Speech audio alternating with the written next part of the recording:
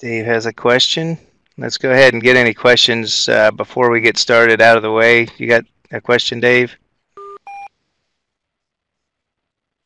No, I inadvertently hit the little icon. Okay, great. And just for everybody's information that's on here now, Dave Mueller with the BLM out in Boise was the lead on the complexity analysis revision team, and he's a wealth of knowledge on this thing. So if we run into any snags or he needs to help me clarify some things, I'm glad you're on here. Thanks, Dave. And yes, we're recording this webinar. It'll be available through the SharePoint after we get done, and we'll send you a link to that when we finish up. All right, so what I've got is just a short presentation here on some of the changes for the 2017 complexity analysis process, and go ahead and get started. Some of the new features and changes to the from the old process. We revised the content of the guide so that it hopefully provides more clarity and concise instructions as far as the intent as to what to fill out for each one of the elements. The spreadsheet is completely different than it used to be, or the worksheets for the complexity analysis. It's in an Microsoft Excel spreadsheet format. You can convert that into other formats too, spreadsheet type stuff. I know a couple of folks have tried it in the Google Forms or spreadsheets or whatever they have over in that side, but it's in an Excel spreadsheet.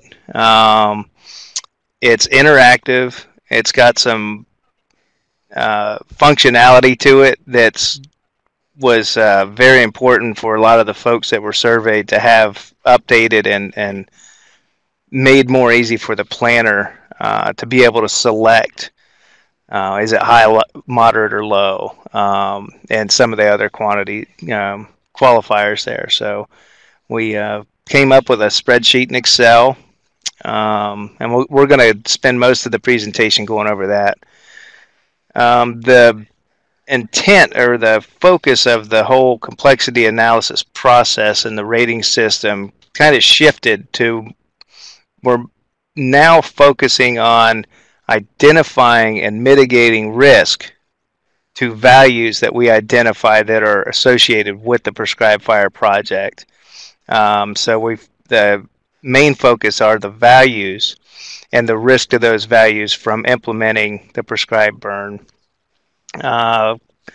The consequences box has been, or consideration has been eliminated and changed more to the looking at the risks that are identified, and then in the prescribed fire plan, the mitigations that we apply to mitigate those risks. How complex is that operation going to be to actually implement the prescribed burn? So the consequences are apparent because the values never change, and that's a kind of a paradigm shift from where we were before, and I think it's going to be a more fluid, natural kind of process now from the way we look at wildland fire management and applying it to the prescribed fire complexity. We developed a commonalities table between that links the prescribed fire plan elements from the PMS 484, the interagency prescribed fire template, and those required elements to the complexity analysis elements, so that it's easier for the planner to, you can look across this thing and see where there's common linkages between the elements in the prescribed fire plan or areas in the prescribed fire plan where mitigations can be identified back to the complexity analysis. And we provide a section in the technical difficulty worksheet to identify those. So the intent with that is to have a closer association of the prescribed fire plan and integration of the prescribed fire plan and the complexity analysis into the whole process. And you can crosswalk back and forth between the two. We included a calculated prescribed fire preliminary and summary complexity rating, and it's a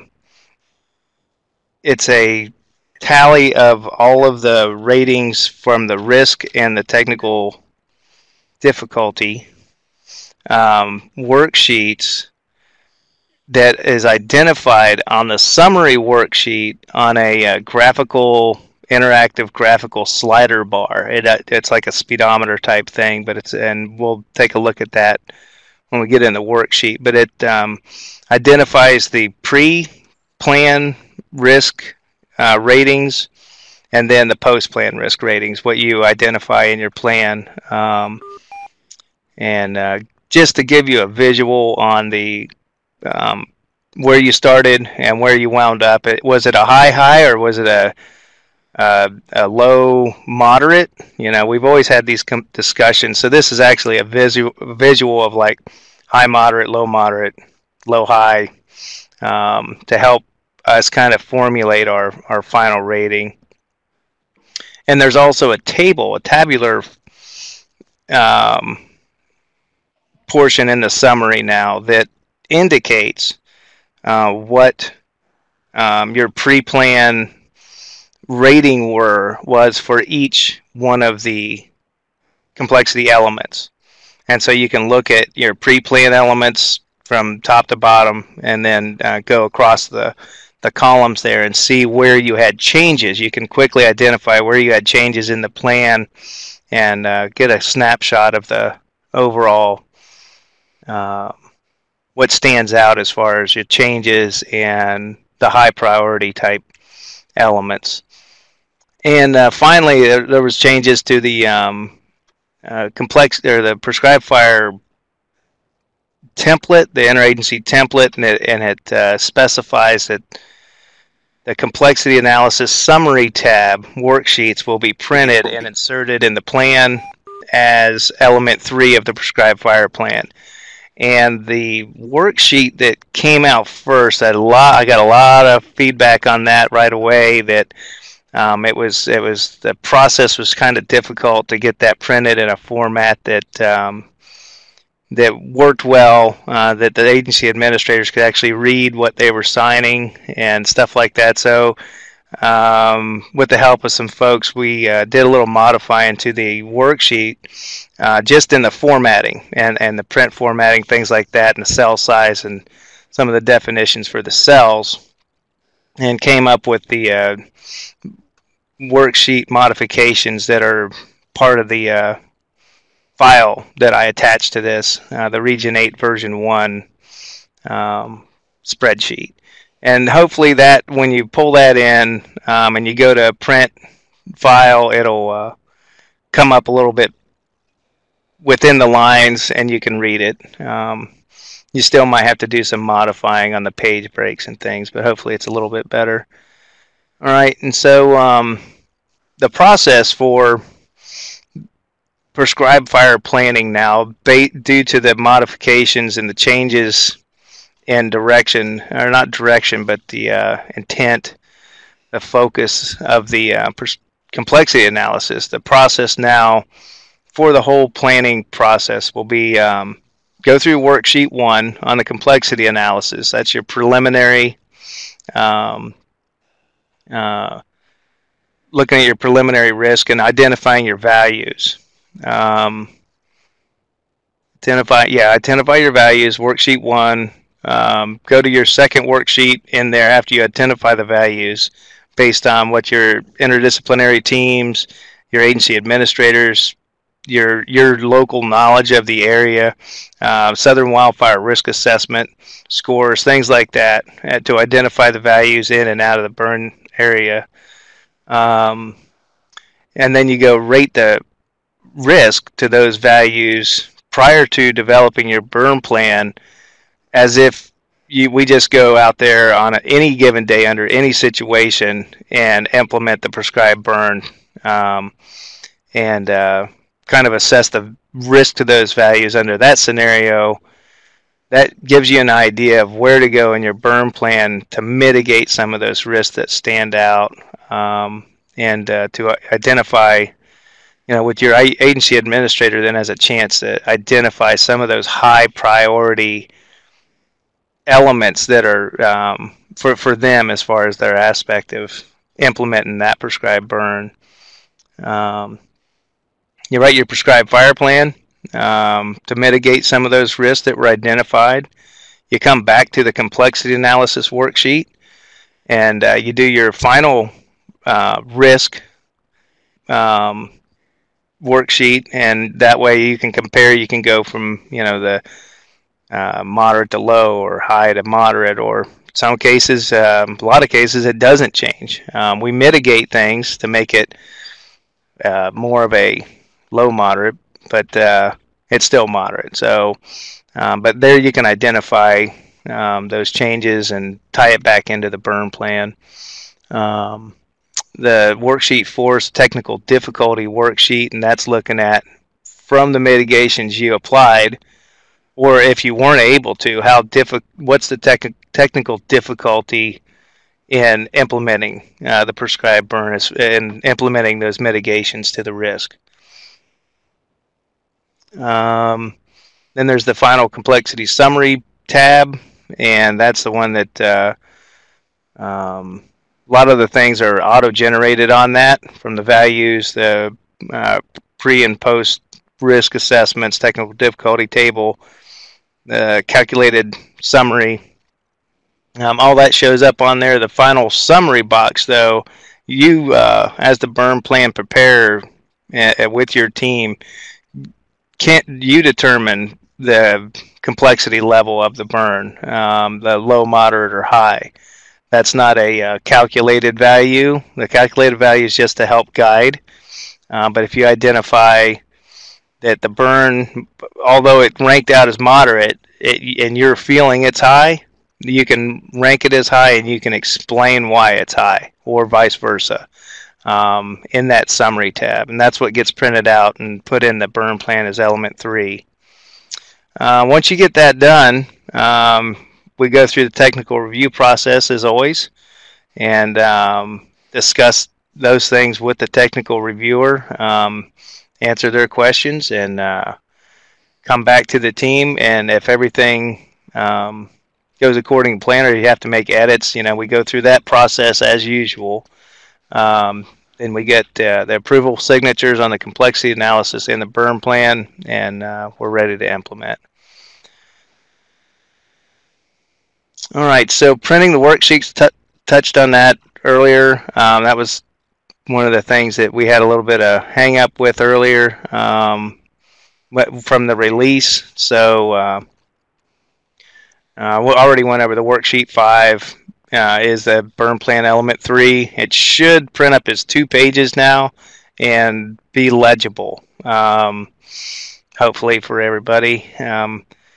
All the other worksheets are to be printed and put in the appendix of the burn plan, and they should come up. It takes a few pages of paper, but it's legible, and there's plenty of room for you to write in your own narrative for each element now.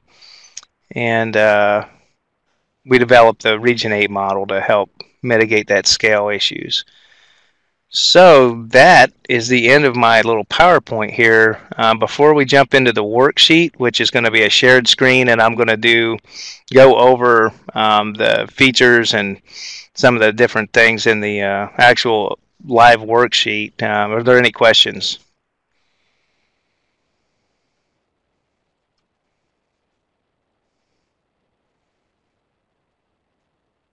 Well, if you think of anything, just go to that Q&A box there.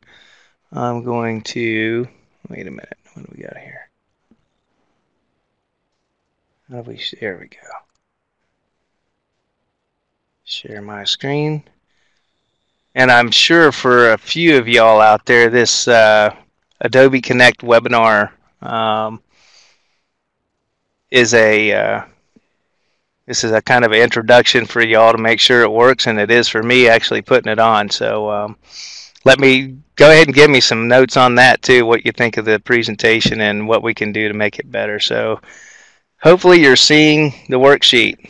Great. Okay, so this is the live worksheet, just like if we had downloaded it from the NWCG website. PMS 424-1 is the form number. You can find it there in the publications if you don't have it, or you can get it from this webinar.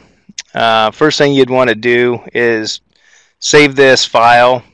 Just go in and save it as somewhere in your planning documents. And we'll just call our -1, put it in there. Good. So that's our that's where we saved it, and then you can start to modify and fill in some of the attribute tables on this thing. You put your prescribed fire name here, and then you can and you'd want to save this in your project file for the prescribed burn, where your draft documents are, where your compliance documents, maps, all that other stuff you're going to keep in the electronic file.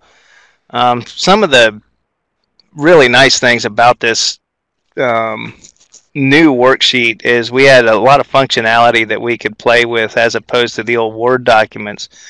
If you notice, when you hover over the elements, these are the value elements. You get the definition from the guide, from the actual NWCG guide on this right here. So you can see the intent of what on-site values, what you're supposed to be planning to. So it's valued resources, human, natural, cultural, then the prescribed fire project area. So every element in the worksheets is going to have this pop-out definition for it, so that you don't have to flip back through the guide to get the intent of where you need to be planning to, or what you need to be considering. Okay, so our value elements, which typically do not change, and that's why they've been pulled out from the old format and identified at this, is that's our main concerns, and that's usually why we're doing what we're doing out there on those landscapes. So they typically don't change unless it's a case of migratory birds or something like that, unless the value is actually physically removed from the area, it's going to remain there, or the political interests radically change after we write the plan. They're typically, at the time of the plan, that's what they are, put it that way. So we talked about the 5. I'm kind of bouncing around here. Forgive me. I skipped over the second part of this. You go ahead and save it and name it, but down here at the bottom are your tabs for your worksheets. And so there's 5 worksheets in the workbook. The values, preliminary risk, post-plan risk, post-plan technical difficulty, and the summary rating. And you can go to those whenever you want to through the process. If you get information, you can go back and forth. They're saved easily. You can print each workbook individually, or worksheet individually, or you can print the whole workbook too. So those are some options there. So there's your values.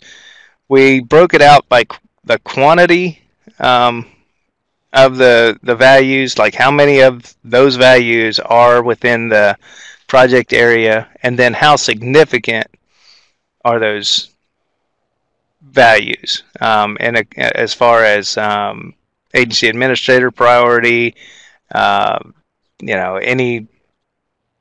the significance value to you. If timber is the high priority, high significance feature that we're either protecting or we're worried about protecting in an area, private or on-site or off-site, then that would be, you would identify the significance of those. And so to do that, Here's another thing that was nice from the old one is we included these drop-down boxes, and so for quantity there's nominal, few, multiple, and considerable, and for significance it's high, low, moderate, and high. This quantity is similar to some of the other risk ratings and complexity analysis that we use for incident management, and that's another attempt to tie this rating system, this risk rating system, into other current risk rating systems that we use out there in incident management.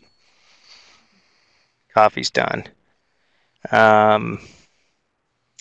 Okay, so we got our values. We picked how many, on-site values, the significance of those.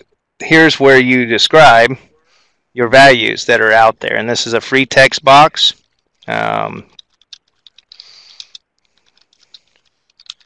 And you can just keep going. These boxes are editable. You can spell check them using some of the tools with Excel and things like that. And this is where you put what we're talking about out there on the landscape.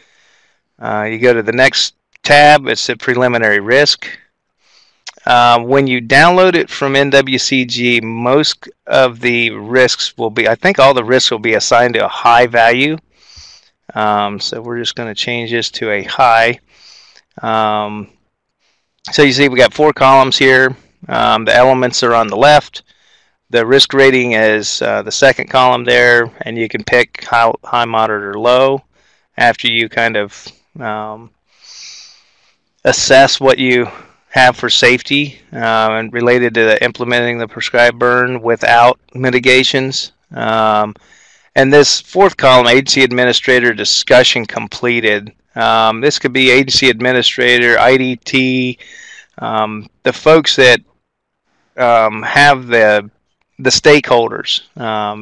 This is a column. It's not required, but it's a very nice tool for documenting that there was inclusion, especially for the agency administrators, that they're aware of and their opinions have been heard on how these elements pertain to the implementation of this burn, and so what our ratings are.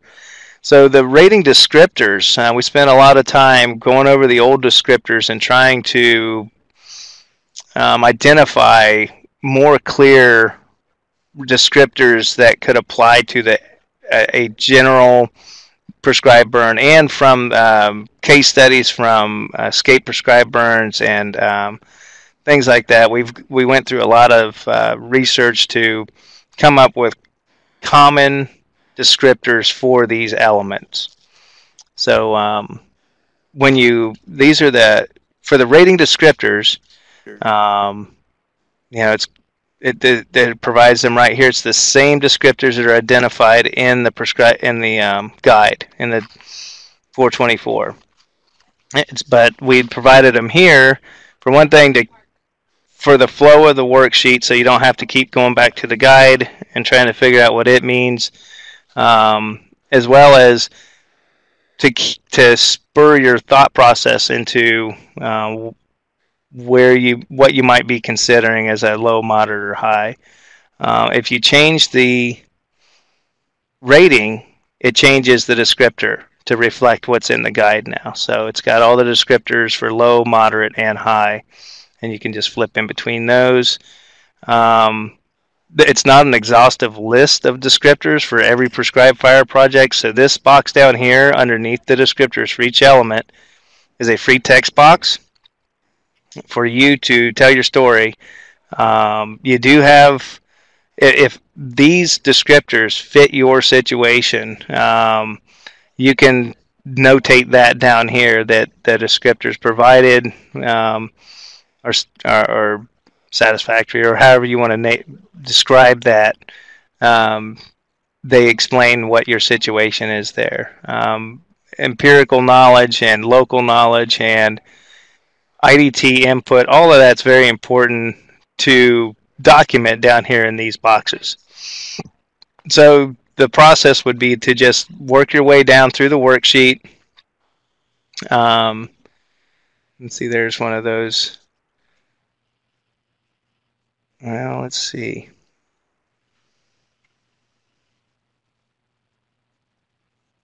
I'm hovering over fire behavior to read the definition, and some of it's cut off there. So those definitions are found in the guide, and there's probably some folks out there that know more about Excel than I do to fix that. I found to fix some of them, but there's the definition for it, and the same process. You got your low, moderate, high. You got your descriptors here for fire behavior. You would definitely want to include, your own narrative as to your thoughts on that. If it's not, see, here's your page break, this dash line here, because of my view. You might be able to modify some of these cell sizes so that it will print up on the same page. Those are some of the things you'll probably still have to do in your layout editing. But it should be a lot better. So yeah, over here you can pick yes or no. If you feel that the agency administrator and stakeholders have been identified and they're aware and they agree with where we're going with it. And so you just work your way down the process or through the worksheet until you get down to the bottom, and you can come up with a preliminary risk rating. Prescribed fire duration is a new element. It was included after review of a lot of case studies, escape fire, prescribed fire reviews. It was a very, very common denominator in escape prescribed fires. And so we decided to go ahead and put that in there. And there's the definition for it, the length of time, hours, days, weeks, and active ignition, fire spread, or preliminary holding operations are going to occur until the prescribed fire is secured. So the more ignition operations and active holding operations that we had, we found that the more of those burns had the likelihood of a event happening, a weather event or something else changing in the fire environment that influenced the fire to escape, or patrolling, scheduling, keeping people. That's more people, more resources to keep track of, organizational span of controls breaking down, things like that on long duration prescribed burns. So it really influences the complexity. So that's what the intent of the duration is. So here we've got some descriptors, same process, and see if it cuts some of those off. You can make it a little bit bigger. And so yeah, just work your way down through management organization. A lot of the elements are the same. One that did change is we went from probability of escape or potential for escape to resistance to containment, and that's more in line with some of the incident fire management ratings or evaluations that we use commonly, and so and it kind of reflects better as to what we were looking for if the fire does occur outside the burn unit. What's going to happen out on the other side of the line there? So same thing, a lot of descriptors and thought processes on commonalities on where what resistance and containment for low, moderate, and high means. So we go ahead and we get done. We got our preliminary risk done. We print this thing up. We do whatever. Then we go build our prescribed fire plan, looking at these risks that we've identified around these values. Once that's completed, we wrote our plan. We feel pretty good with it. Come back and we run a post-plan risk analysis. And so we got another column on here. It's the same descriptors, just you can identify what they are, and you can write in here in your text box, how you mitigated those risks that were identified in the first one, what the risks are now, and then just use this column over here, column E, to actually identify the elements of the prescribed fire plan where those mitigations are identified. So if it's in the prescription, so you could just say down here, you could say prescribed fire parameters mitigate wind speeds and RH levels so that they're less likely to cause a resistance to control outside the burn unit. And then over here you would say, element 7 parameters, and put the page number, so that the reviewer, it's really good for the technical reviewer then to be able to look through this and then just go straight to the prescribed fire plan with the page number and what parameter it was.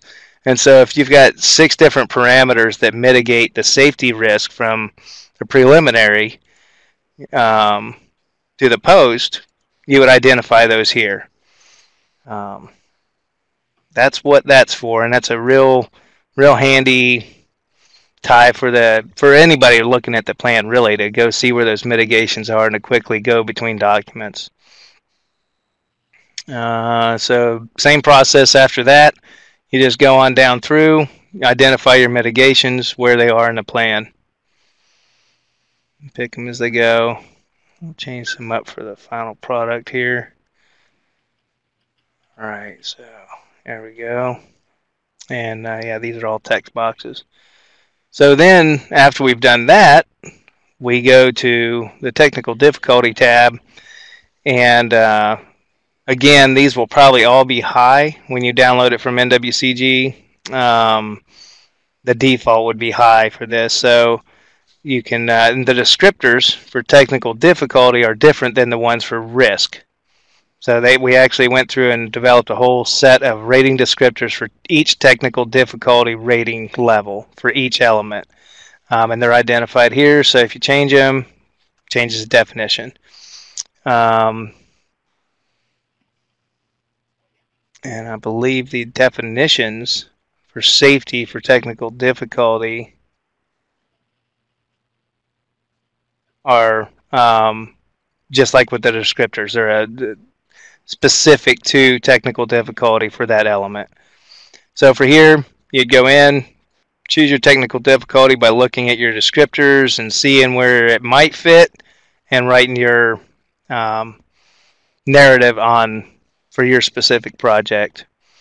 You go on down, and it gives you the descriptors, some ticklers here for what we're looking for, what you could be thinking about when you're writing these narratives, and then always save. So we're going to keep saving that thing. I forgot to. I probably would have lost it by now. We get all that finished up. The summary and final complexity worksheet, which is also the going to be the element 3 that's printed and put in the burn plan.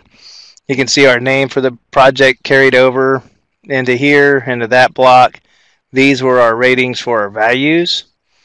This is a table that identifies the ratings that you applied pre, post, and the technical difficulty, and then the calculated rating on this side. And that's just a mathematical calculation, and you can click on here and see the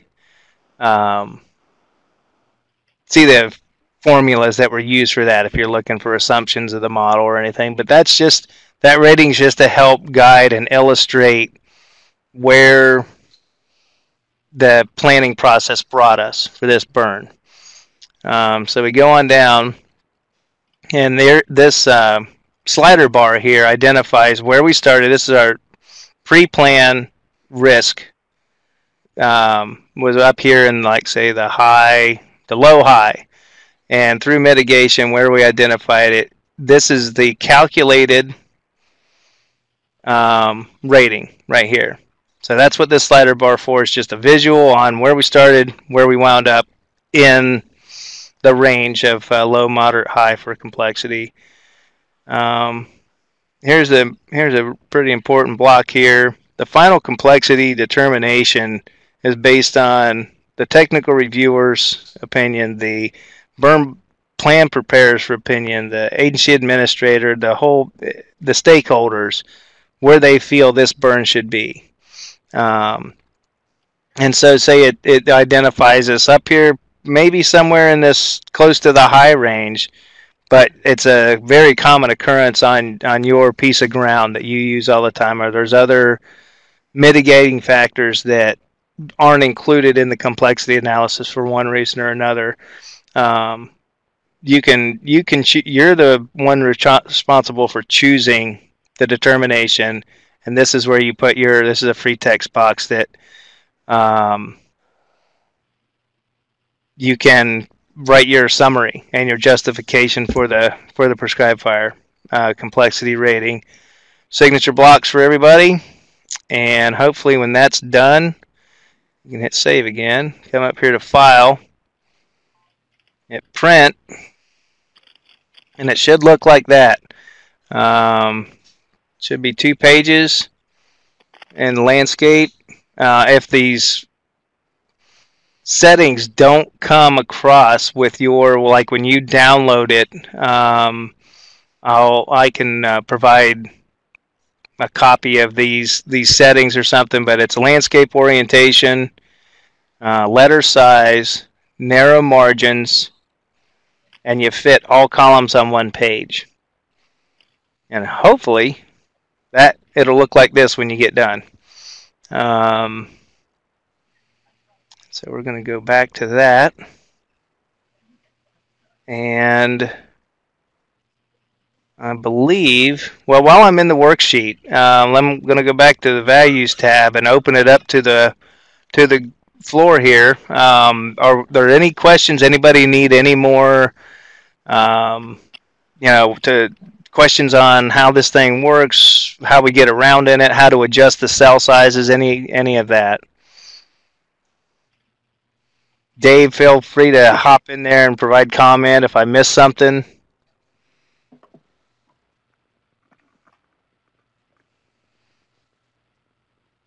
Hey, Mike, I have a question for you. Sure. Yeah, so on the values tab that you're on now, so for like the on-site, just want to make sure I understand. So in the free text box, you could potentially have, let's say, 10 or 15 values, but your quantity and significance, you're really, out of whatever those values you list, you may pick out like the top 3 or 4 out of your list. Is that correct? Yes. Yes. Okay, so that's where you're picking your nominal or your moderate. That's where you're picking your different colors, your quantity and significance. Yeah, so you could have like, multiple or considerable, and in the guide it breaks down, kind of gives you examples of like what multiple means. How many it's likely to be considered multiple, but that's it's up to you, and it's just like with the when we're doing the incident complexity rating, it asks the same question, but it's kind of up to you to identify, well, what does are there multiple or are there considerable out there? And then the same thing with the significance. There might be considerable amount of values on site, but they're almost, there's secondary in consideration to implementing a prescribed burn, because they're not going to be likely affected, or they're just going to receive positive benefit from it, that kind of thing. So there's still subjectivity throughout this process, but the prescribed fire planners and agency administrators and all of us, we are the subject matter experts. So our opinion does matter, and our subjectivity is, hate to say it, it's part of the art of this science. So we left as much subjectivity in there as appropriate, I think. Okay, thank you. Yep.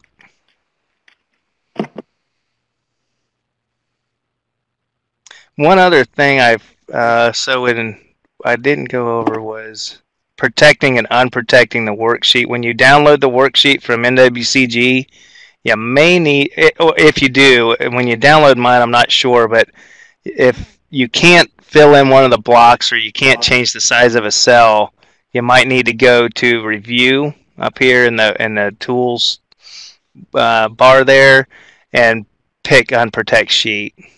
If you're having trouble adjusting the cells or anything like that. All right, so anybody else out there want to take a look at it again? I have practiced doing some cut and paste from some other documents just for a bullet or two in this value cell. Works pretty well. But one thing that you need to consider, this is Excel and not Word. So the word processing ability of this block isn't as robust as Word or one of the other word processing platforms. So you may want to type some of your descriptors in a Word type document or something and try bringing that in to here, just so it looks better formatting if you're worried about that.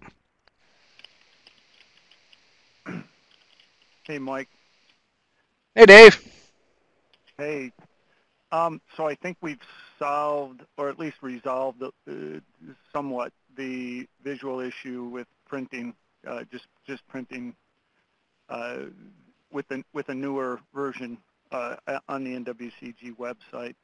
Oh, good. So it scales now and prints the preliminary post and post-plan technical difficulty. It'll print them on multiple pages, kind of along the way you guys set up. So I good. think that's resolved, and I'll make sure that buyer behavior definition gets expanded a bit. It's good on all the rest of them, but for some reason that one didn't make it. Well, I'm glad I found it for us.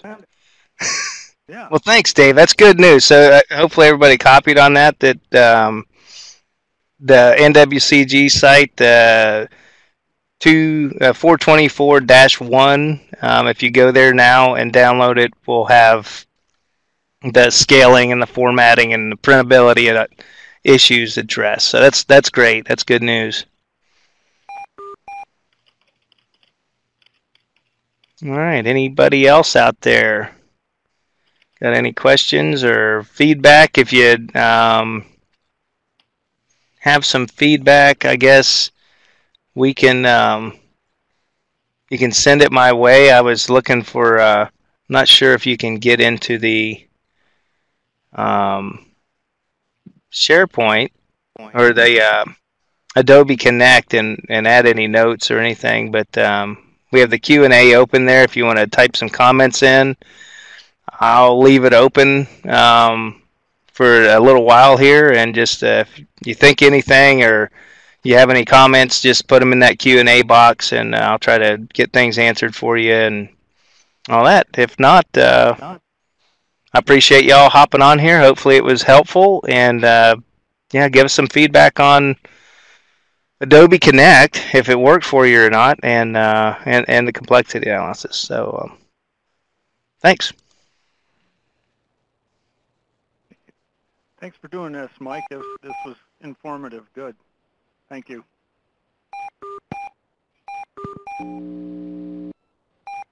You're welcome, Dave. I'm glad you were on here, buddy. Thank you. Yeah. All right, man. Have a good one. You too, buddy.